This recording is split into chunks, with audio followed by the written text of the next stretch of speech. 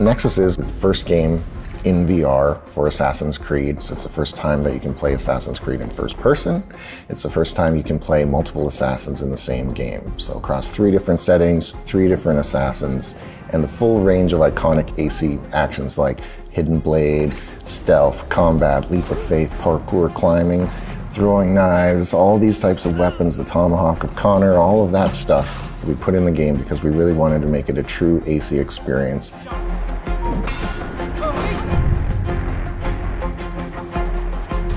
Parkour is obviously one of the iconic AC actions that we think players are going to be really excited to do in Nexus. Running across the rooftops in large open urban areas is something that really is so fundamental to the brand that I didn't feel like we could compromise on it. So the team has done some amazing technical wizardry to allow the player to basically approach all these maps from 360 degrees. You can see it, you can climb it, you can parkour it. So from Venice to Greece to Boston and even new areas like Newport for Connor, they're all what we call open map environments. The player can traverse on the ground, scale the walls, climb the rooftops. VR allows you to perceive depth in the environment beyond, when you play on a TV screen, on a normal screen. This is really defining for Assassin's Creed and the way you can look at the environment and see all obstacles and buildings and basically everything you can see that you think you can grab on, you can in-game. So it's really intuitive as well and organic. When you look at the world in Nexus, you see basically handholds, 90-degree surfaces that you can grab. So you're actually using your hands, you're pulling yourself up the side of the building. There's flinging, so you can actually throw yourself up sideways, even backwards, like across a street, which is really cool to do. There's sort of feet-to-feet jumps where you're landing and you keep going. Then there's feet-to-grab jumps, so you jump, you have to grab, mantle, and keep going. Or there's, these swing bars. You're sprinting, you're parkouring, you jump, you grab the swing bar, you do this gesture, just like you would in real life, which is what VR is all about, right? Trying to simulate the actual experience, and then you keep going in that flow.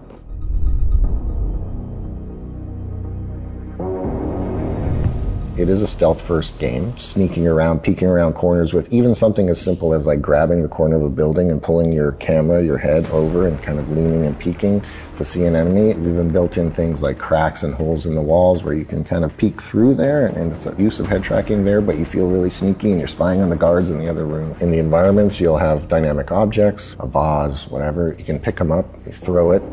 It'll crash on the ground and make a sound and distract a guard that way, and you're actually doing the physical throw yourself. One of the features that we've had that we've always been really excited about is the whistling feature. So you do this with the gesture, you make a ring with your hands and you bring it to your mouth area, we're tracking your hand position, and you hear the assassin whistle, and that will call the guard over and you can stab them in the bush and pull them in or whatever it is that you want to do.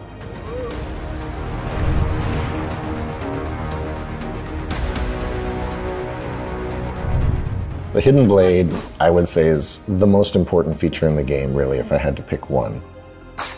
You pull the top trigger on the controller and you flick your wrist open and the blade comes out. Everybody who tried it, it was always their favorite thing in the game. As we know, Connor and Ezio both have dual hidden blades, so we featured that in the game.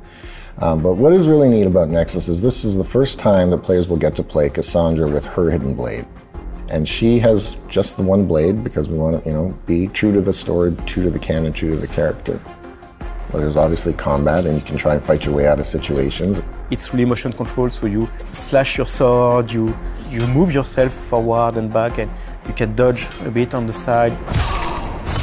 It's really blocking, attacking, and what we call opportunity windows. So when you block, an enemy will come and swing their weapon at you, and you need to physically put your sword or tomahawk in the way of it and block just like you would imagine it happening in real life.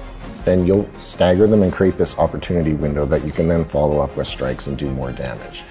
We want to create this sense of fighting like a master assassin, but it's going to take time to learn it because you're actually doing your physical gestures and having to time things. They all have a primary weapon. Connor has the tomahawk, Ezio and Cassandra both have a sword. They all have some kind of ranged weapon. Connor and Cassandra both have bows, and Ezio has the one-handed crossbow.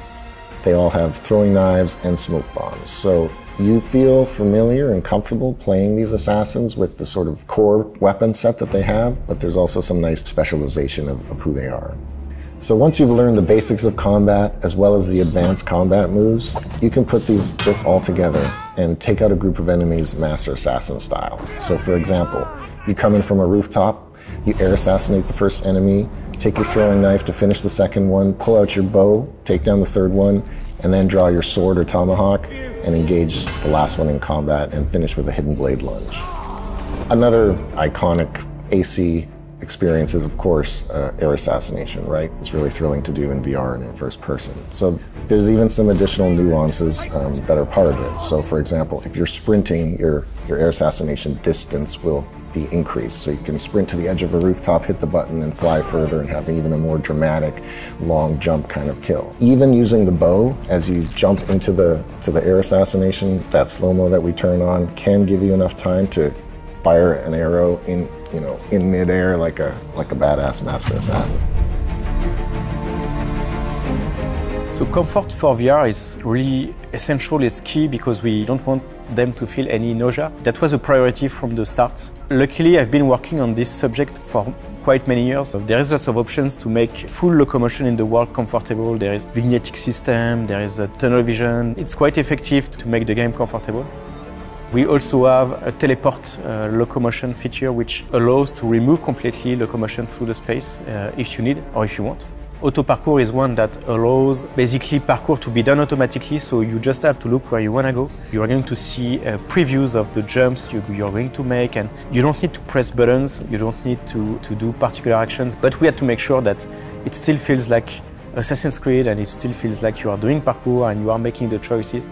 You know, also doing the leap of faith. That's amazing in VR. Might not be for everyone, or it might be fearful for some people. We developed that feature called Fear of Height, so it allows you to turn on and off some grid to basically show you what's the ground in your real play space. Or you can even toggle a 3D grid around you, and it allows you to understand that actually your ground is very close by, so it helps people that might be afraid of heights. Even if you can't reach out, or it's uncomfortable to reach out over your shoulder, or it's uncomfortable for you to hold buttons, or things like that, then we have something for you. We try to really develop many features to make the game fun and enjoyable by everyone. Through testing of comfort and accessibility of the game, we've seen that almost everyone can be comfortable with the game. There's a feature for them because we developed lots of comfort features and we developed lots of accessibility features. Yeah, people ask the question a lot of like, how do you play 3 assassins in 3 settings in the same game and have it make sense narratively? So the idea is that you're an elite player hacker that is undercover for the Brotherhood and is now working for Abstergo. Dominica Wilk is the main character from Abstergo who has you jumping through memories of 3 different assassins who have at some point in their lives encountered these artifacts that Abstergo is looking for. She's actually played by Marina Baccarin, which is really exciting for us. It is a new story. It's not a port of these previous games or assassins. But at the end of the day, the biggest, most fundamental pillar of the game that we want to deliver to fans is becoming a master assassin, right? Physically stepping into the shoes of these characters and performing all those actions you watch your avatar do over the years, physically doing it yourself. And that is the real fantasy of Nexus, is actually being a master assassin yourself.